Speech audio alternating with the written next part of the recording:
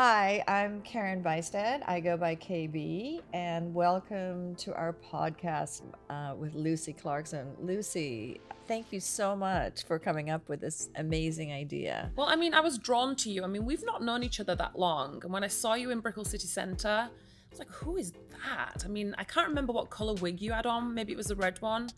But I saw Snowbudder and I was with Moo. I was like, it was just like a magnet. I was just like drawn to you. And then as we've got to know each other, we're like badass women. We have a lot in common. And I thought, let's do an empowering kind of podcast for women. And here we are. And just share, just fucking shoot the shit. Yeah, right? shoot just, the shit. Keep it real about things that we go through, you know, in our work, in our dating lives. Oh God, don't talk about dating. I mean, know. I've been married 3 times. I've been engaged, 8 times. And to be honest, I didn't even like to have sex until I turned 40. You know, I don't know didn't why. Either. I didn't either. And I think a lot of women don't realize that. Yeah. I was like, I'd rather have a cup of tea. I mean, literally, I would talk to my friends. They'd be like, that's so weird. But I just think maybe just things that I've gone through in my life that's just kind of turned me against men. But now I'm like very much into the dating scene. I'm happy. And, but you've been married, haven't you? Yes, I was married once as well, and I've been with some of the most beautiful men in the world. I'm sure, and you photographed them. Yes, I started out my career photographing male models. So I started out doing this, and of course that's when I ended up photographing Andy Warhol. But I turned the table somehow because I came up with this idea to photograph male models and tell their stories. And of course, I had to shoot them at sunset, and they were all in incredible shape at the time. They were all very preppy, and some of them were athletes. That's amazing. And and some of them went after me, and so I had sex with some really beautiful guys. Well, it's crazy that you said that, because I know that you also photographed many A-list celebrities before they were known, and one of them being, I mean, you wrote a book about them. So that's right. I wrote 3 books. One was called The New Breed. One was called Before They Were Famous. And the last one was They Dared to Dream.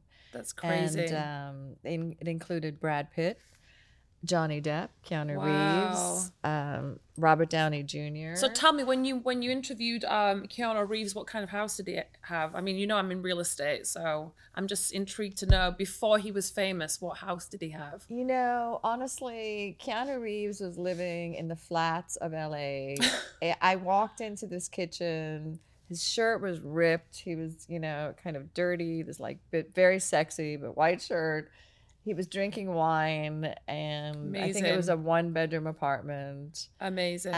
We ended up doing the shoot out in the empty parking lot outside. It's funny because he actually is dating an older woman, and he just got criticized recently for dating an older lady. I don't know if you saw it. I don't think he's dating an older lady. I think he's dating a lady his age. Really? Yes. She just has it's white probably hair. Because and I think it's because she's not the typical person that you would probably think that you would see Keanu Reeves with. I don't know. I mean, she's just not like a typical like A-list kind of person. But Keanu Reeves has never been that. Yeah. Keanu Reeves has always been a very out-of-the-box different person. Yeah. So I just think, he's very authentic, and she's actually an artist. That's like you. Yeah. It should be That's me. Amazing. It should be me. It's so funny because at the time I photographed Brad Pitt, Keanu, Johnny Depp, but everyone, said, "Oh, Brad." And I mean, Brad is the most beautiful person. Yeah. I've genuine, heard amazing authentic things about him. You should have photographed me when I was doing Lara Croft. I know, but you were in the UK and I was in Los Angeles. I know. We were just saying earlier, when I got discovered as Lara Croft, I was actually living in South Africa at the time in '99, just as you were photographing all these gorgeous men. In Los Angeles. Yeah, in Los Angeles. Yeah. It's really, really interesting. So how did that come about? How did you get that, and what was that experience? And what exactly, so you were the video. Yeah, it was basically way before the movie came out. I was modeling. I was in South Africa. Someone saw me on a billboard. Ironically, my dad used to always say that I looked like Lara Croft. I couldn't see the resemblance. And I flew back to England. Again, I was auditioning with major big people like that were already accomplished. And I was this 17-year-old girl from this small town in England. And I got the job, and I was literally catapulted overnight to stardom. It was crazy. And it's so weird from being Lara Croft, a model, coming to America, and now being a luxury real estate agent, and being in the real estate world is just mind-blowing. Because I just never thought that I would be transitioning into a realtor.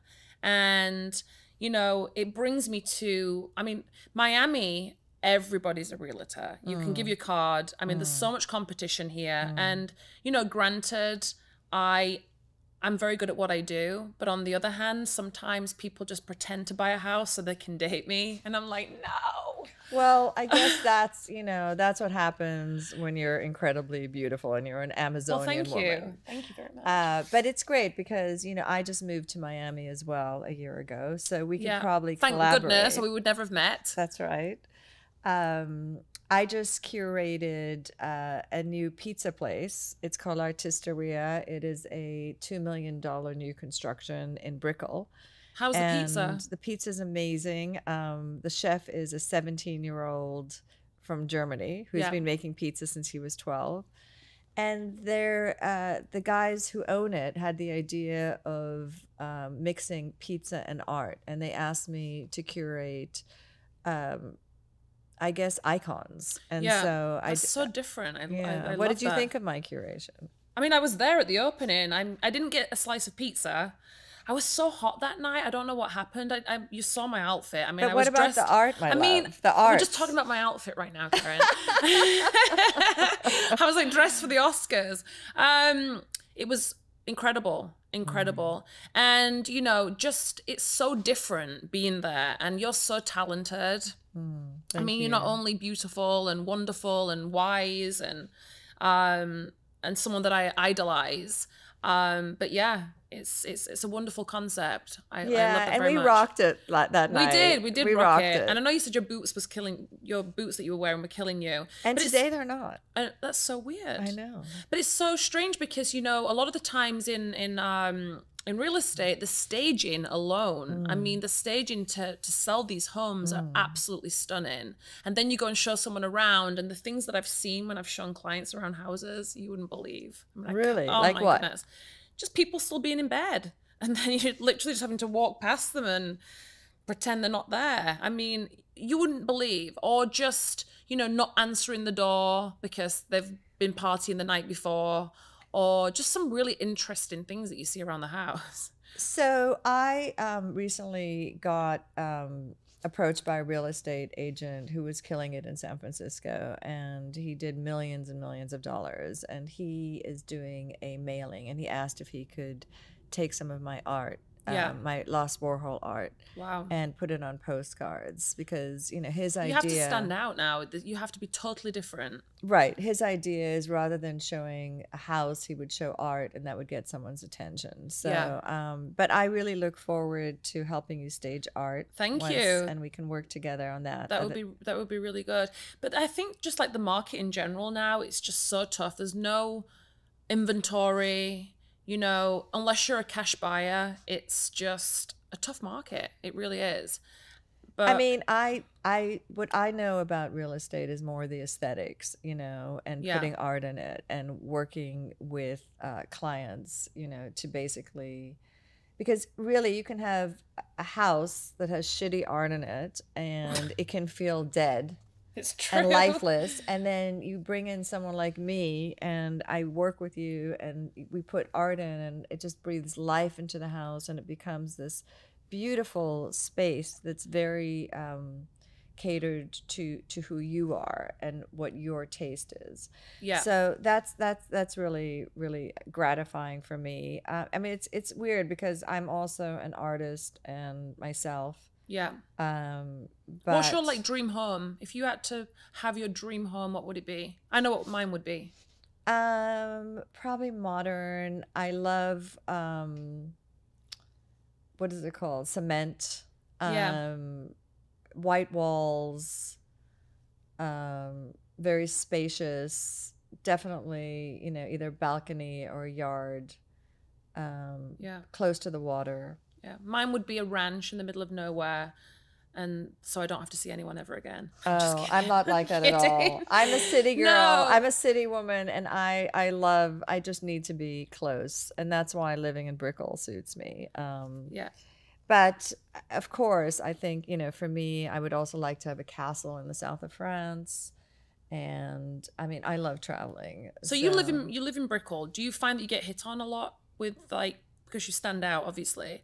I mean, do people ask you why you wear these wigs? Because I've seen you with your natural hair and you look absolutely stunning, but I guess it's just you. I mean, do people actually come up and ask, or I think a lot of people are intimidated, but Yeah. I've had men say to me, "Wow, we see you and you're amazing." Oh, I love that. So I have had that. But yeah, I mean, I don't think that there are many people in Brickell going around and, In green wigs, yeah. wigs, like Definitely. I do. But, what I do get is I get a lot of smiles. I get a lot of You put love. a smile on people's face. I put a smile on people's face. That's why I dye Mumu's ears pink, because you wouldn't believe, and it's organic. It's safe, just Nice. for everyone I out love there. Mumu.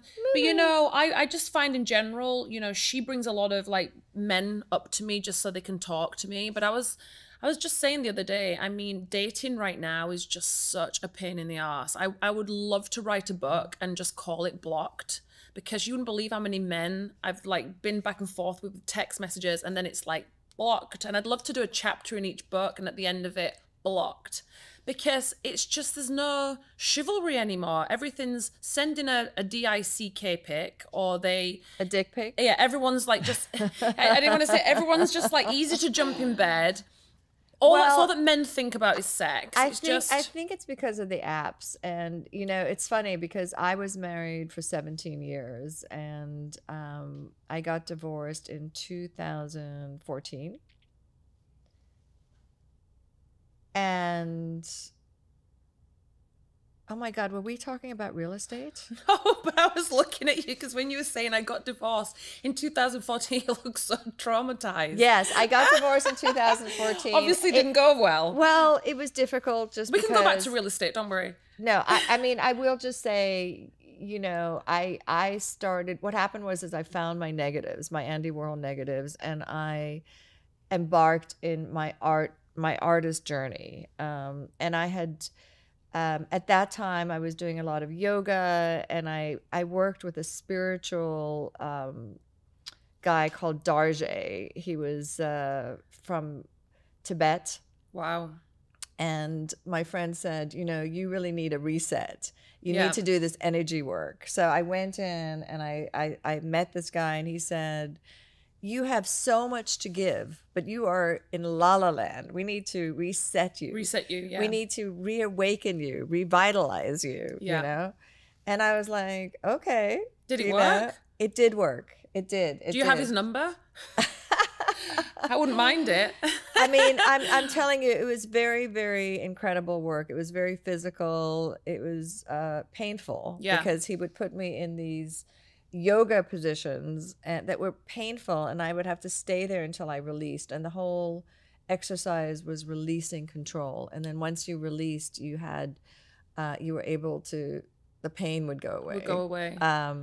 But he did release a lot of energy. He did reset me, and I was full on my career. Yeah. And my ex-husband was not into that. Yeah. I had helped, we had done some creative stuff together, and I had helped build his company. And at that point, I really just wanted to focus on myself and my career. Well, that's the thing. As women, and you and I are very, very similar. When we're in relationships, we tend to forget about ourselves and just kind of do.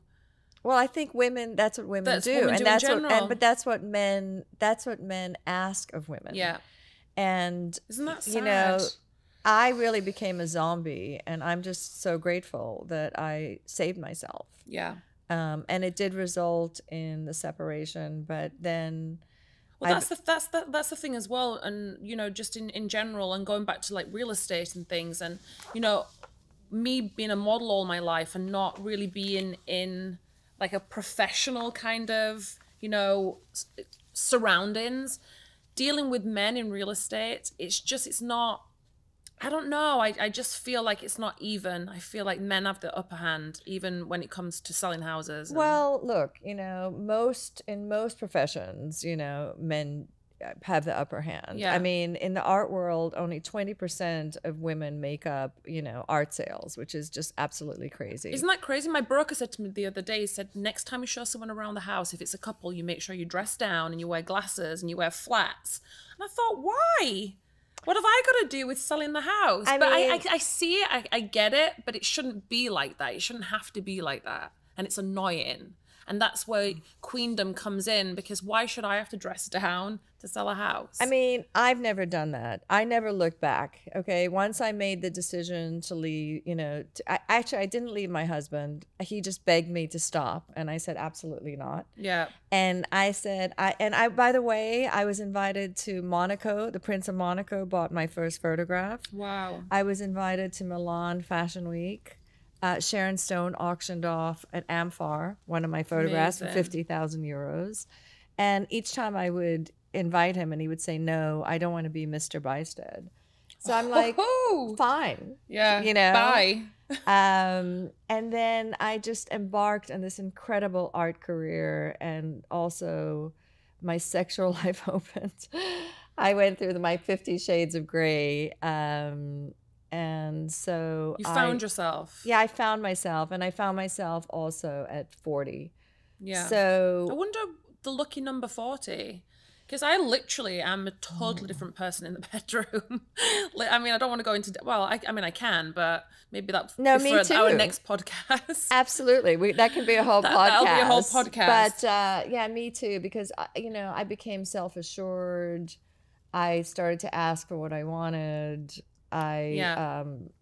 You know, yeah, so I'm much better in bed now than I was at 20 or 30, for sure. So interesting, isn't it? Yeah. It really is. I guess 40 is the new 20. That's right. And the thing is, that's why they say, you know, young men, older women. I mean, and that is true. They, you know, they always say older men, younger women, but I think that's turned around, and I think sexually they're more compatible, you know. Yeah. I've found, especially my age now, I attract a lot of young guys. Mm-hmm. They're just not interested in the younger girls. They just said, you know what you want, you know what to do, and it's a better conversation. Mm-hmm. I guess, especially now with like social media, and you go out to dinner and you just see it, not just young people, but there's no talking, there's no conversation. It's literally taking photographs, and then they bring all the flashlights out, and it's a whole, you know, photo shoot while they're sat at dinner, which I know. It's really, thank God I was never in that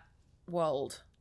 I mean, I just feel that it's up to us, you know, to be role models, but absolutely. But be real. Yes. I mean, you don't have to have the flashing lights. Just show being real, and that's it. And that's why I wanted to do this podcast with Queendom, because I said, you know, if we can be transparent, if we can be real, if we can tell our stories, whether they're embarrassing, even for us to tell, then, you know, people appreciate it. Women appreciate it, because we're all curious. No, absolutely. Absolutely, Lucy. But I do want to encourage you to, just going back to, you know, part of Queendom is for women to own themselves. So even, you know, in your real estate business, walk in and wear whatever you want. Yeah. Go in there, be the queen, and kill it. Yeah. Thank you. You know, I would really like to encourage you to do that. Stay true to myself. Absolutely. Because eventually, you know, people will be like, oh, I know Lucy. She's the 6-foot model. Oh no, she's a real estate agent, and she's probably 6'4" with heels on, and just know me as me. Just not being, you know, having to dress down just to please other people and to sell a house. No, you should be the Amazonian beautiful. You're a beautiful woman, and you get to dress how you like. Yeah, you know, because whatever profession you go into, you can bring your own beautiful personality into it and your own personal power. Yeah. and you can be, as long as you're authentic, and you're beautiful, but you're also quite funny. I think I'm very funny. What do you mean quite funny? I think I'm very funny. And the thing is with me, I get on with my clients really well, and I go above and beyond for them. I mean, with real estate, you know, you're someone's therapist 24 hours. You're the best friend. I mean, they can call you, you know, when you're a real estate agent, your phone is never switched off. And I just feel like it's that nice connection, because it's people that are making, I have a client right now that's showing him homes in Naples, and it's going to be his biggest purchase he's ever made in 65 years. Wow. And he's calling me up every single day, asking me questions, going over the same thing. But it's a big purchase. I mean, you're not talking about buying, you know, a handbag or, you know, a watch. We're talking about something that's life-changing. So, you know, I'm all eyes and ears for him. And but yeah, it's definitely a different world that I never thought that I would be in. No, But I love it. It's fabulous. And I love homes. And, you know, throughout my 3 marriages, I mean, I was going to buy Shakira's house at one point when I was 9 months pregnant, and she backed out at the last minute. She didn't want to sell it. I've lived in beautiful homes, so I can really relate to the luxury market, and I know all the areas in Miami, and yeah, so. Well, I think that as we continue on, I mean, we can also call it the adventures of KB and Lucy, because I just got here from Los Angeles. So, you know, I'm also getting to know clients who are buying art and curating different events. I will be going to Mexico City, which I'm really excited to do a show. I heard Mexico City is really out there, like fabulous. Yeah, I'm so excited. I'm so excited. It's you know, a place of culture, and we can talk about it when you're back. I'm absolutely. really interested to. And that's the whole art scene. Yes, exactly. It's an art scene. And you know, Art Basel is coming up. I know it is. So I have a lot of clients coming in from out of states that I have to show homes to, so it's perfect. Well, last year I did something very interesting. I curated art for chimpanzees. So I worked with Dan Matthews, who was part of PETA. Yeah, and I've worked for PETA as well. You worked with PETA. I was actually painted naked and walked through London against bear fur. Oh, so, I love it. Yeah. So he's the one who came up with the Pamela Anderson campaign, where she went naked, and it was all I'd rather be naked than wear fur. Yeah, right? I can remember that was a big deal. Yeah, that's amazing that you did that. Yeah. I know. I went naked in gold as well. I became the gold queen. Yeah, I think we should just change this whole podcast to naked. Going Obviously, naked. we both like Let's being get naked and be painted. We do. We do. So wrap it up. So anyway, Lucy, we're just starting. And yeah, I mean, it's just so nice to talk and be ourselves, and I'm excited for the next podcast. We've got some interesting things to talk about, more openness, and yeah.